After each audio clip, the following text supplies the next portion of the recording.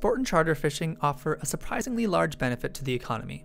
Overall, in the US compared to commercial fishing, sport fishing activities had a greater impact on the economy, employed more people, all despite taking far fewer fish.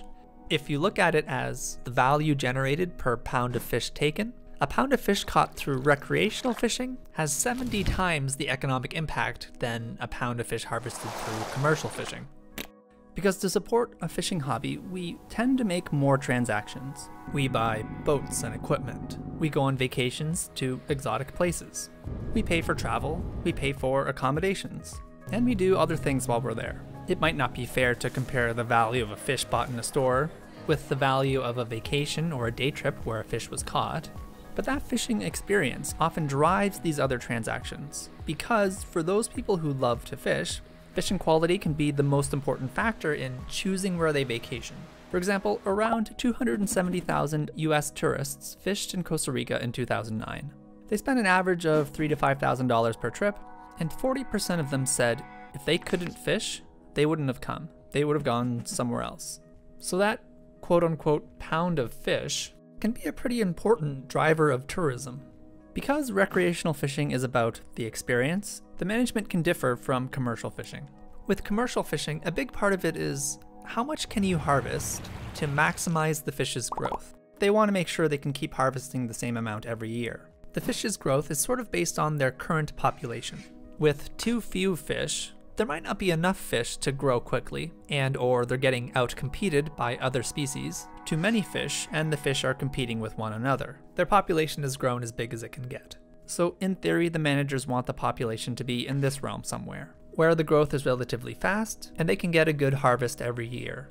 But with recreational fishing, it's more about, are there enough fish?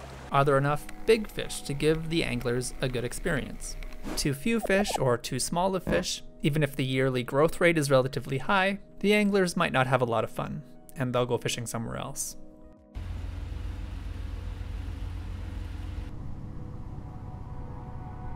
To recreational fishers, may seem like an overfished stock of small fish. So, is there anything that can be done to support the sport fishing of valuable species? In Costa Rica, one way they've tried to reduce the conflict between these industries is to try to reduce the bycatch of important species like billfish and sharks. For example, purse seining, using a big round net, is often used for yellowfin tuna, but it catches everything because it's a big round net. But because it was only the foreign ships that used these nets, the government was able to reduce the number of licenses they gave out, reduce their quota, and push them out past the 45-mile limit. It seemed successful, so in 2019, the government pushed for a 60-mile limit, and now fishermen are hoping for the limit to be 200 miles.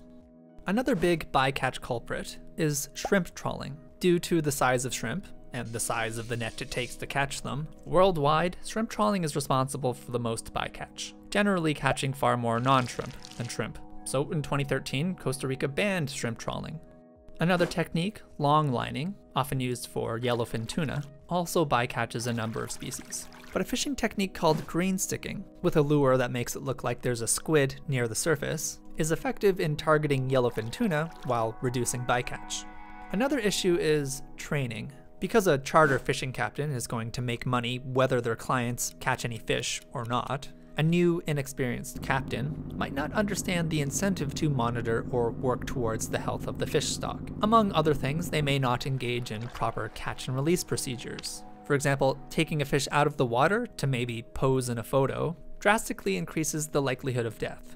So in Costa Rica, all people working on a boat must be trained and certified, learning, among other things, safe catch and release practices for charter captains, and the use of green sticking for commercial fishermen. As a result of these and other measures, the sport fishing sector has seen a big boost, and the populations of sport fishing species seems to have increased. Maybe because a good chunk of the value captured by recreational fishing is captured by things not directly related to fishing, the benefits might seem invisible. But if this renewable resource is not properly managed, well-being would be lost for communities and the greater economy.